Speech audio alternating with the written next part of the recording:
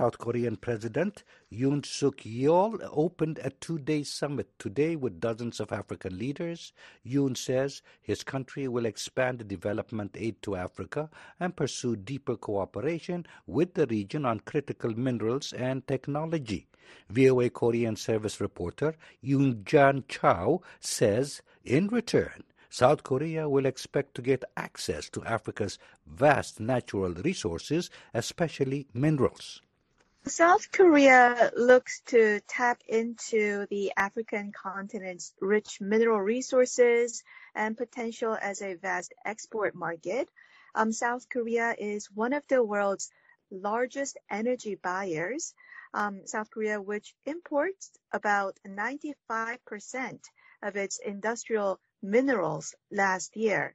And South Korea imported this industrial mineral from China mostly. So if South Korea can diversify the mineral source to Africa, that would be a great opportunity for South Korea, especially because South Korea is a leading semiconductor producer, home to many companies that produces chips. So South Korea really needs this mineral import. And that is one of the agreements also made between South Korea and the African leaders for the sustainable supply chain of mineral goods. Is President Yoon asking the African heads of state to get involved politically at all and take South Korea's side? Yes, in fact, President Yoon Suk-yeol actually said this explicitly when he met with the African leaders. He asked the African countries to take firmer steps in international pressure against North Korea. So far, South Korea has only been focusing on big powers like China, United States, and Russia to exert pressure against North Korea. But South Korea has recently realized the importance of other countries as well. And South Korean President Yoon Suk-yeol's goal is to become the global pivotal state, meaning that it wants to play a global role and, be friend with other countries as well, and not just big powers.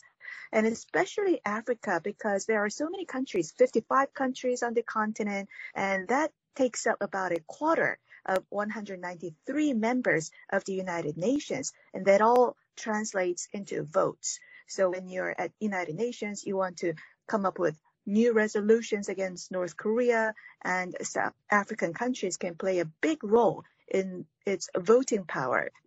What about these Korean investments in Africa? Does South Korea already have quite a few companies operating in some African nations? And if so, where might these places be? According to South Korea's International Trade Association, from 2000 to 2023, there were some 691 new Korean companies established in Africa and invested some $5.8 billion US.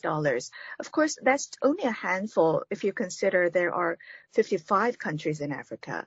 So that's why South Korea looks to establish more companies in Africa and have more trade relations there. In the most recent 5 years, from 2019 to 2023, South Korean companies invested mainly in mining and manufacturing in African countries such as Madagascar, Liberia, and Egypt. That was VOA Korea service reporter Injang Chow. She was speaking with my colleague Carol Van. Somalia will expel thousands of Ethiopian troops stationed in the country to help with security by the end of the year unless Addis Ababa scraps a disputed port deal with the breakaway region of Somaliland, a senior Somali official said on Monday. Security experts and foreign diplomats said the move risks further destabilizing Somalia as local forces would be unable to fill the security vacuum, which would likely be exploited by fighters from Al-Shabaab, an affiliated of Al-Qaeda. At least 3,000 Ethiopian soldiers are stationed in the Horn of Africa country as part of an African Union peacekeeping mission ATMIS fighting Al-Shabaab, which controls large portions of Somalia, while an estimated 5,000 to 7,000 are stationed in several regions under a bilateral agreement. Relations between Mogadishu and Addis Ababa. Earlier this year, after landlocked Ethiopia agreed to lease 20 kilometers of coastline from Somaliland, a part of Somalia which claims independence and has had effective autonomy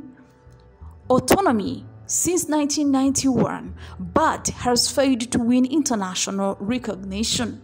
Ethiopia offered Somaliland possible recognition in exchange of being allowed to set up a naval base and commercial port, a move Mogadishu has called illegal. If they do not repeal the agreement before the end of June, or when the new mandate of the mission is decided, all Ethiopian troops, ATMIS and bilateral will have to go, Somalia's National Security Advisor Hussein Sheikh Ali told Reuters by phone. Spokespeople for the Ethiopian government and the Ethiopian National Defense Forces did not respond to the request for comment. The African Union Transition Mission in Somalia, ATMIS, which is mandated by the UN Security Council, is due to fully withdraw and hand over security responsibilities to the Somali state by the end of 2024. But the Somali government has requested several times for the withdrawal of troops to be slowed down, citing setbacks in the battlefield. The troops come from Burundi, Djibouti, Uganda, Kenya, and Ethiopia. A new, smaller peacekeeping mission is expected to be announced by the end of June, with Somalia requesting that Ethiopia not be among the troop contributing countries, according to African Union and African diplomats familiar with the plan.